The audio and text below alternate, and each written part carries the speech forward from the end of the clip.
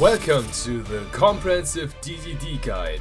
In this 10-part series, I will explain everything you need to know to start off and become an excellent DDD player and unleash the power of capitalism with our corporate demons. Part 2. Basic 2-card combos. Last time we have learned the basics of DDDs and how the 1-card combos worked. But we noticed that our 1-card combos burn through a lot of resources. That's why we are looking into the 2-card combos. So without further ado, let's get started. Introducing the key pieces, Kepler, Gryphon and Arthros. All three of them enable us to not only save our resources, but make our endboard even stronger. With these three monsters, we unlock our Siegfried lines. This guy is our quick effect spell trap negate. He only targets but does not destroy, which is a true nightmare for Unchained by the way. He only works on the field though. He protects us from bot breakers and can be used to control our own floodgates by disabling them in our turn. Next up is Headhunt. This is our snatch steal at home, which is even better. It not only steals your opponent's monster, but it negates its effect too. And if this monster just so happens to be from the extra deck, it is converted as a DDD card as well, which means that we can overlay our opponent's monster into Machinex or use it as a fusion fodder for our big OTK DDDs. Now, with all these missing pieces, our standard board looks like this. Aside from the Machinex attached and Caesar's special summon negate, we now have one additional spell trap negate and one additional snatch steal plus monster negate. Truly an almost unbreakable board. Now to the checkpoints. To get access to Siegfried, you need a free level 4 body and DD Arthros, which can special itself from hand either by pen summoning or taking effect damage. Usually done by foolishing patent license and using the reborn effect of Ragnar. For Headhunt, you need to reborn Gryphon from the grave, which means that you need an excess reborn for Gryphon. Additionally, you have to keep in mind that Headhunt is only live if you have a DDD monster on the field. Okay, before we go into the combos, here's a small reminder of our card placement. You memorized it? Good, moving on. Now to the 2-card combos. Okay, starting off with a weird one. First off, normal summon Kepler. Kepler effect, we search for a gate again, we get to the Rhoda. We Rhoda ourselves our Gryphon. Now we get our Gryphon to the hand. And now we can special the Gryphon to the field again, so that we have an extra body for our Gilgamesh play. Now we proceed just like the 1-card combo, meaning when we activate Gilgamesh, we will scale Rage and Serb to the field.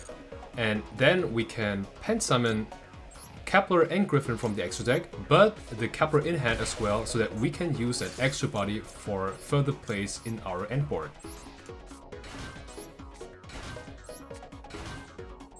Now we level up one of our Keplers with Serb's effect and go to our usual place, meaning we will go into our small Caesar, then we go into our hotel to dump Necro Slime and to fetch our Dark Construct with the Swamp King out of the deck so that we can have access to our 2 small Genghis to lastly go into our big Caesar, as usual.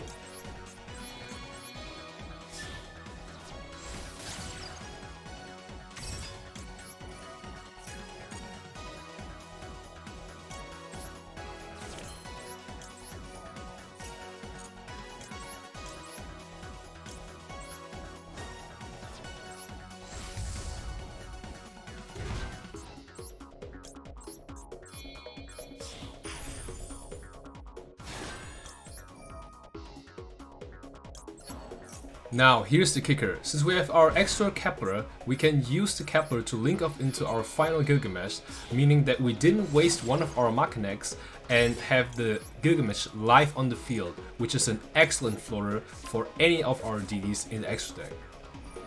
Which means that if our opponent decides to pop or destroy our Gilgamesh on the field, we can float into any of our DDs from the extra deck to the field in defense position, which is awesome. Now look at the field. We have 7 disruptions now just by having 2 cards, which is insane. Now Kepler and Thomas. This time I will show you how awesome it is to have Thomas in hand, because this will make Gilgamesh not only a scaler, but someone who fetches resources right from the deck. Okay, here we go. Just like last time, I will do the standard play, fetching Gryphon from the deck to the hand so that I can special him, so that I can go into Gilgamesh. But this time, pay attention what I'm scaling. I will scale Orthros and Copper. Why? Because now I will use Gilgamesh's effect to actually fetch these resources from the deck. Now I will use Orthros to pop Copper and itself so that it goes to the extra deck, and now I can scale Thomas so that I can fetch Orthros from the extra again and rescale it, because Orthros pop effect is not once per turn. And now, boom, I have Copper as another foolish that I can use. Now I can use Copper's foolish effect. How awesome is that? From then onwards, we don't even need to go into Tell, meaning we can go from these guys into Small Caesar into our Swamp King fetch right away,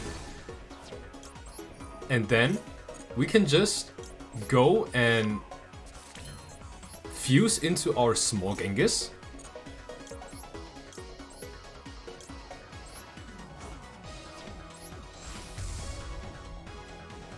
Now we overlay into Machinex so that we can trigger Small Genghis's Reborn effect, and now we use the Reborn effect to reborn Gryphon.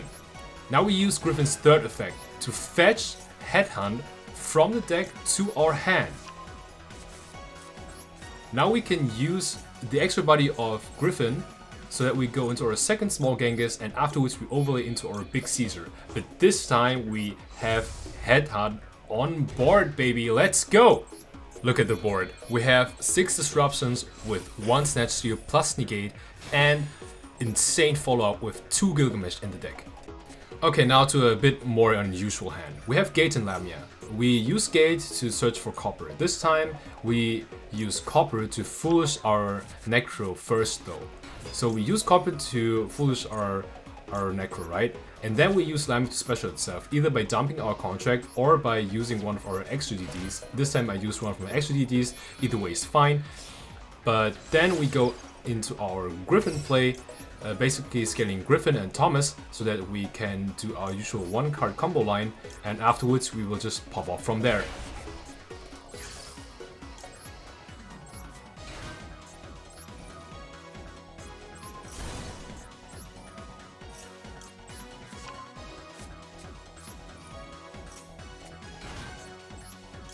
But since we have Necroslam already in the grave, we don't even need to go into Tell. So that means we can save ourselves 1 extra play and go into our second Gilgamesh and dump our Small Caesar right away. This time we can fetch Swamp King, and with that we have 2 Small Genghis on board, meaning we have access to our Big Caesar. Well, this line doesn't make the 1-card combo Gate line any stronger, but it saves us a lot of resources, meaning that we still have 1 extra Gilgamesh and 1 extra Machinex in the extra deck as a spare material, so that we can go to follow-up plays in our 3rd turn to OTK our opponent and push through.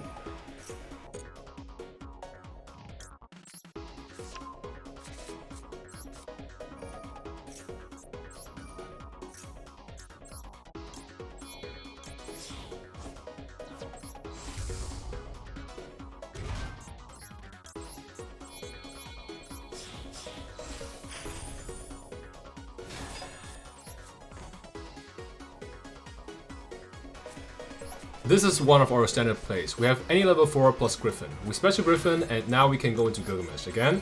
And we activate Gilgamesh's effect now to set the best scales ever though. Orthros and Ragnar. Orthros is a soft once per turn pop of spells and traps, and Ragnar is an additional reborn. We special our level 4 plus Gryphon out, and this time we just usually overlay into our Small Caesar. As you can see, you can pitch extra DD or a spare DD from hand to the grave so that you can draw an additional time.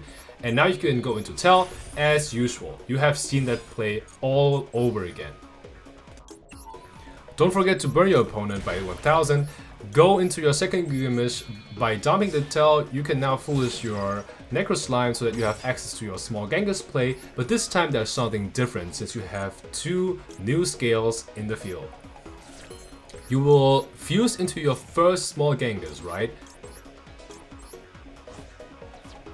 And then you will trigger the effect of Ragnar since you have special DD now to reborn the Caesar. And by reborning the Caesar, now you can reborn the Gryphon. And now you can fetch DD Headhunt from the deck to your hand, and you can use Authors to pop a DD and a spell trap, this case Authors itself, to now go into your second floating into Swamp King, and now use Swamp King to go with the second or spare body of Gryphon to your second small Genghis, making the big Caesar play. Now don't forget to overlay into Machinax and set your Headhunt, and you are looking at a 5 interruption endboard. Voila! Okay, now we're going to our second standard line, which is Copper plus another 4. Now we have the foolish Swirl Slime. So set in our benches so that we can special any DD out of our hand to our field. With our second free body, as usual, we go into Gilgamesh, and from then onwards, it's literally the same play as you saw in the first combo with Gryphon and any level 4 just now. Basically, you want to scale Orthros and Ragnar, and you can pop up from there. Meaning you can overlay into Small Caesar, and from Small Caesar you go into Tell, then you want to Foolish the Necro Slime, then you want to get into your Swamp King.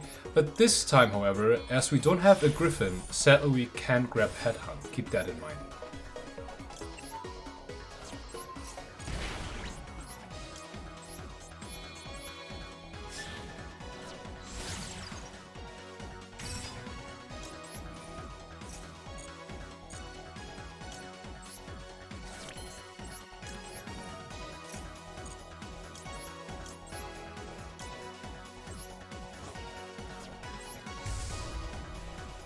Okay, now we have to revive our Caesar again, but since we don't have our Gryphon on board this time in the graveyard to revive, we want to revive our Tell with our small Genghis. Why, you might ask? Well, we will use that Tell not to Foolish something, but to overlay it into Machinax instead, so that we don't have to waste our Gilgamesh to get our Machinax access. Why? Well, because Gilgamesh is a floater, we still have 5 interruptions or like 5 interactions in the opponent's turn with this board, which is still okay.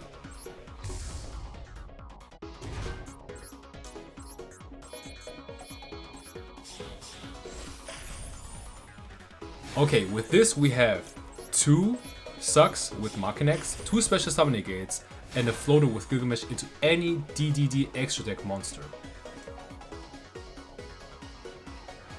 This is the certified classic. Copper and Gryphon full combo. Copper will Foolish Necro Slime. And now we can special Gryphon from the hand to go into our usual place with Authors and Ragnar.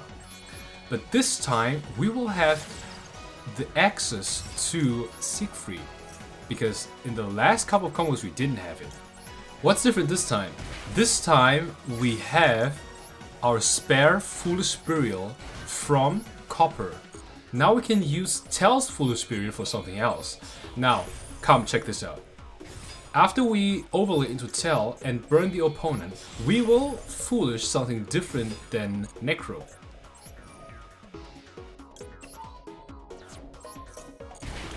Okay, now you want to activate Authors already. Authors will pop itself and Tell. Tell will now Foolish Patent License. And now with Patent License and Grave, Patent License will allow you to get your Authors back from the extra deck to your hand. And now you go into your small Genghis play. Activate Necro to get small Genghis from the grave using Copper. Ragnar will trigger itself to reborn with the cost of 1000 life points. Now small Genghis will trigger, reviving the Gryphon, and now chaining 2 Authors because we just took 1000 life points damage, so it can special itself from your hand for free. This is insane. Now you can grab Headhunt from the deck because you just revived the Gryphon. And now you only have to dump the Caesar so that we can get our Swamp King to have access to our second small Genghis. And this is basically our full board. Now we go into Siegfried. And afterwards you go into your same place, meaning another small Genghis, afterwards you go into your big Caesar, and lastly you go into your Machinex. And set your Headhunt. Creating an endboard with 2 sucks, 2 special summon negates, 1 quick effect spell trap negate, and 1 snatch steal plus monster negate on the field. Isn't that insane? But what if I told you there's an even better 2-card combo? Kepler and Gryphon creates the strongest endboard ever as a 2-card combo. So the thing we're doing now is, after getting gate, we will search for copper, right? And then we have copper in hand. We then special our Gryphon to the field so that we do our usual Gilgamesh play. From then we want to activate Gilgamesh to set Arthurs and Ragnar on the field, and then pen summon Gryphon from the extra deck, but copper from the hand as pen summon. And by summoning copper, we can then Foolish Necro already, making the Tell the spare Foolish to use for patent license and the Arthros as a scale, so that we have access to Siegfried. Insane.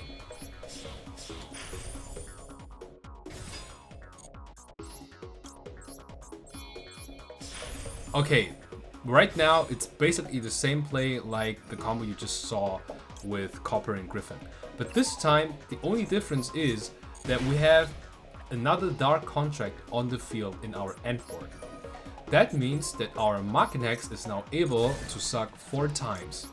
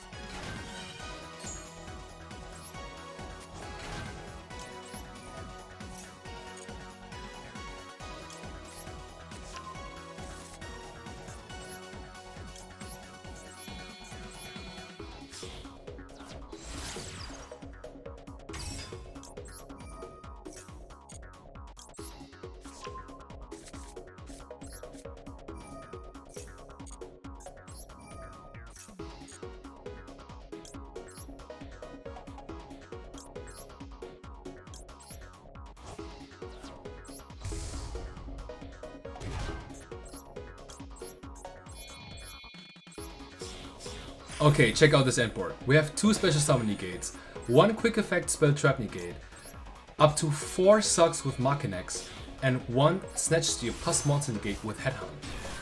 With 2 cards, we created 8 interruptions. 8 interruptions, and we still have 3 cards in hand. How insane is that? Congratulations, associate! Now you are on the right track of becoming a formidable DDD pilot. However, there's one thing missing. Our opponent is not a solo mode bot doing T-passes. They will have hand traps, especially in the higher ranks. And if they're good at a game, they will know your choke points. Our blue man is their primary target for eating imperms, veilers and mortars. And then you are a sitting duck. Or even worse, you just have to set up your board, and before you get to your big Caesar, suddenly a comet hits the field and tributes all of your monsters for a fat token. So what are we doing? When our opponent actually plays the game, scoop? Nah, we're built different. In the next video I will show you how to play around any hand trap that the opponent might throw at you while you do your DDD combos. Next time in the DDD guide, playing around hand traps.